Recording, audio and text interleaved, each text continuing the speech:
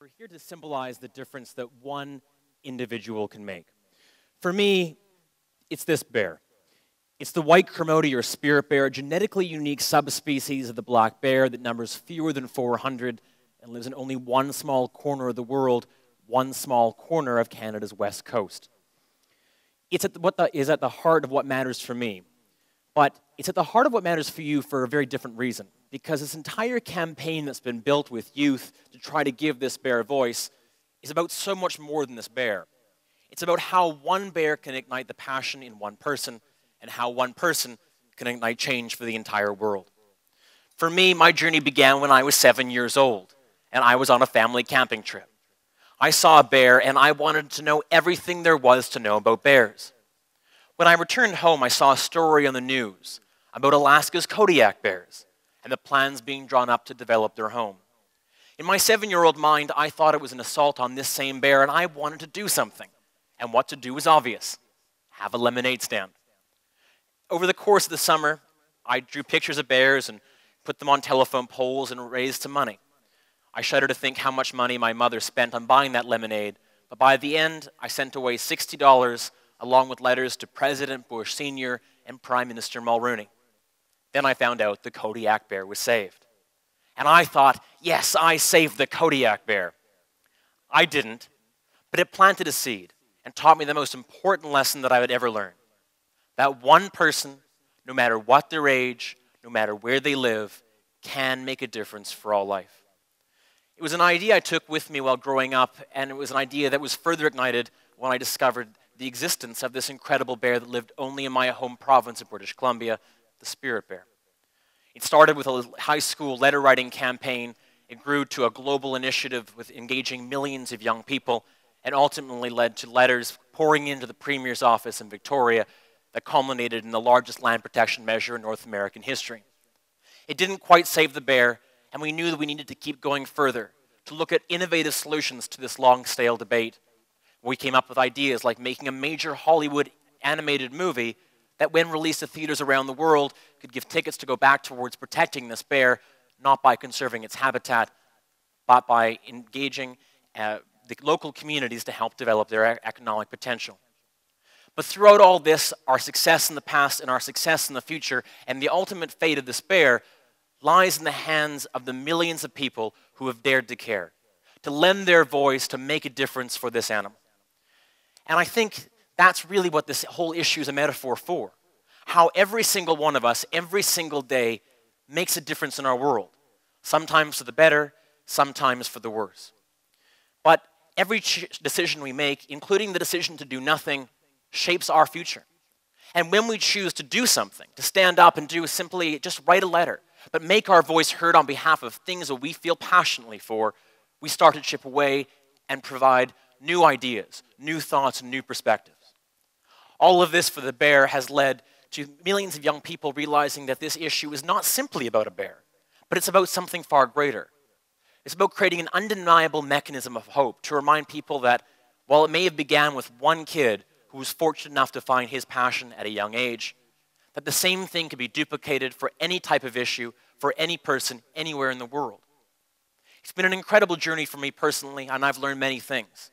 I've learned if you don't ask, you don't get. I've learned to not give up, to not lose hope, that hope is better than fear. That we must find that subtle difference between compromise and balance.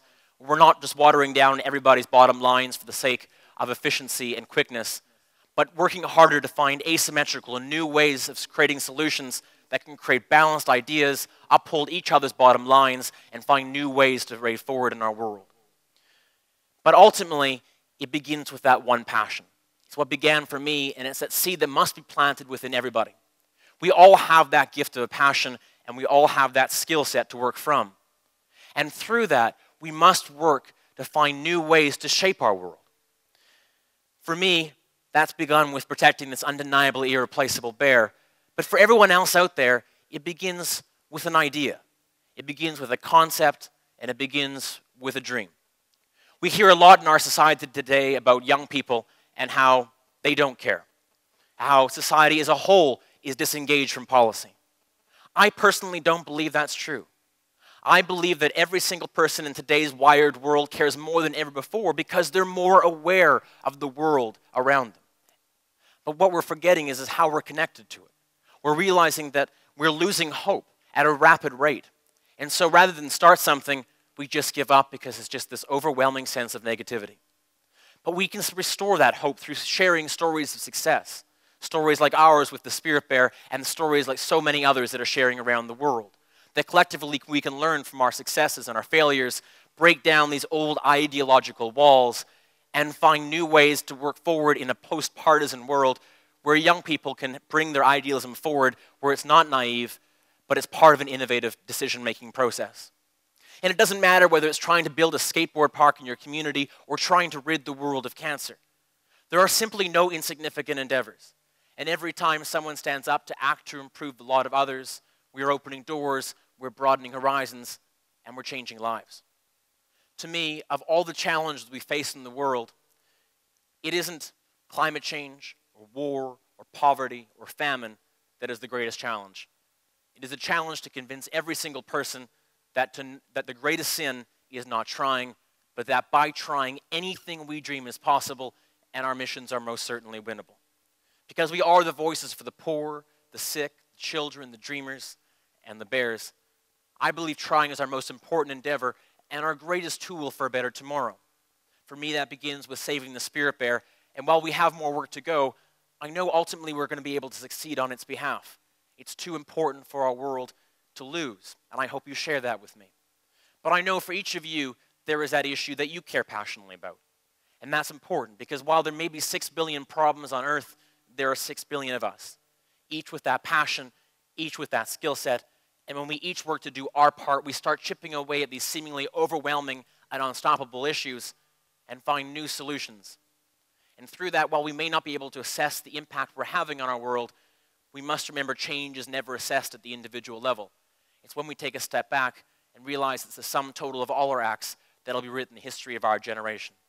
And if you don't think that's important, let me leave you with one final story that hopefully will. A colleague of mine who works with the Spirit Bear Youth Coalition was a freelance journalist when the U.S. invasion in Iraq happened. She was touring around a suburb in Baghdad, and she met a family. She started talking to them, and she felt an overwhelming sense of hopelessness, like we often do in these situations. And she gave all that she had to the boy, which was a poster of the Spirit Bear. She went on to interview the family, and as she was leaving, the little boy came running up to her and handed her a letter to the Premier of British Columbia asking for the bear to be saved.